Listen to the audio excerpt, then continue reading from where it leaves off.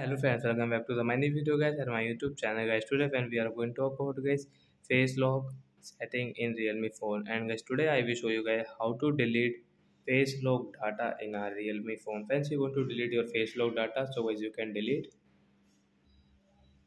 So first of all guys you will have to come in your phone setting. I means guys we will on our phone setting to delete face lock data.